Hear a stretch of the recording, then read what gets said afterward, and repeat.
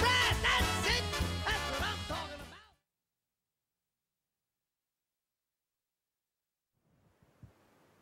Ladies and gentlemen, chapter number 2, balance of movement.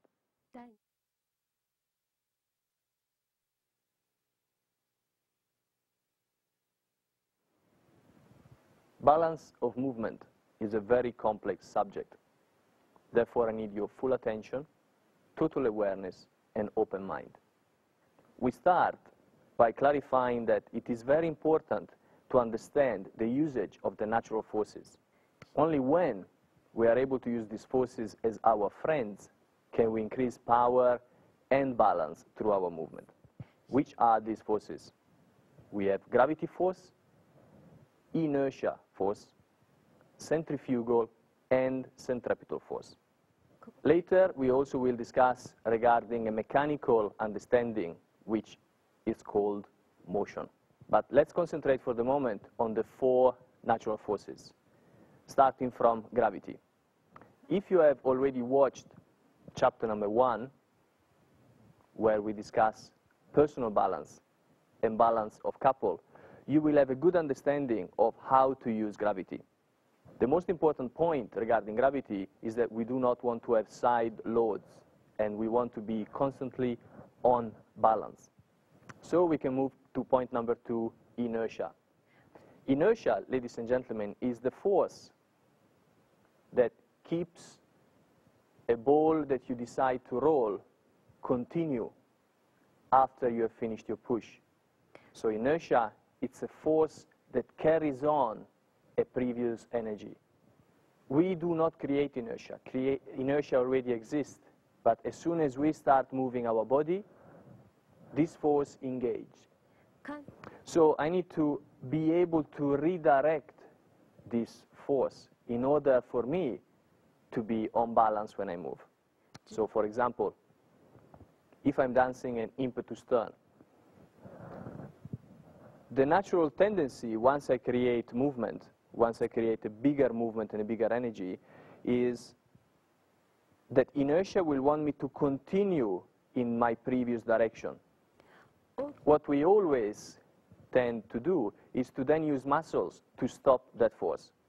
So we are starting one movement, and now we lock our muscles to stop that inertia from continuing. Of course, this is not good energy-wise for our body. It is the same as riding a bicycle and constantly stopping to change our direction. If you think of the way you ride a bicycle, the first 3 or 4 times we apply pressure on the pedals are the heaviest. After that, it becomes much easier to keep the natural force continue. When we decide to change the direction with the bicycle, we do not stop, turn the bicycle, and start again. But we simply change the direction of our bicycle by changing the flow of the movement we have created. When we dance, we want to do the same thing.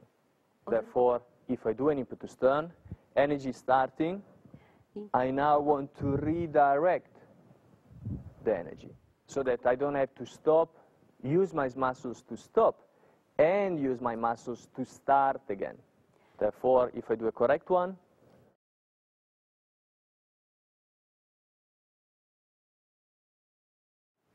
you can see that the body is modifying, all the joints are activating in order for me to redirect the flow of inertia that I've created.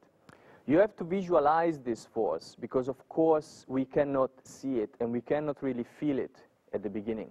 So if you visualize water, for example, you must also feel the speed of the water. So you must guide this force. If I want to move water, I must feel the speed of the water and guide it. I cannot push through it. Inertia is the same.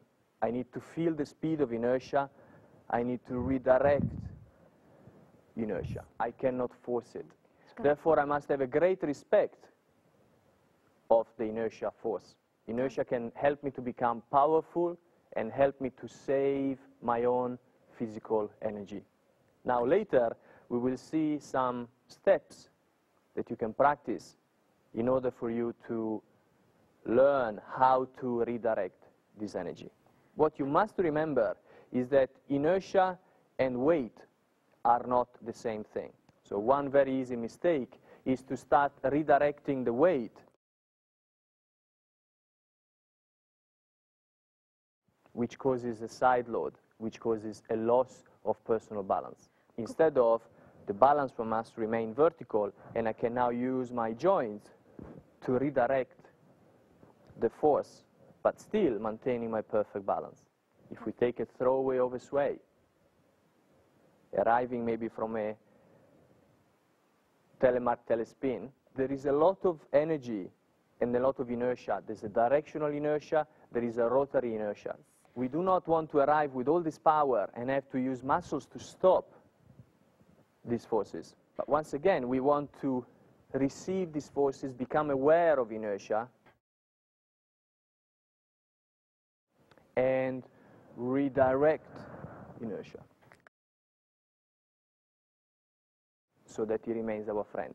If I do an outside change, 1, 2, 3, very, very common mistake, because the energy is moving in this direction. We now change our body without changing the direction of the energy is pushing us out of balance. So again, I need to feel how I have to redirect this energy.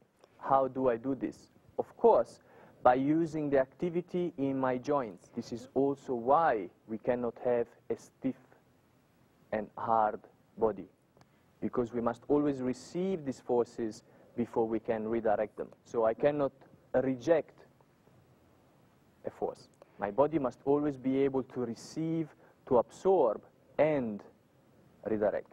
This goes for waltz, for tango, for foxtrot, for quick step, for Viennese waltz.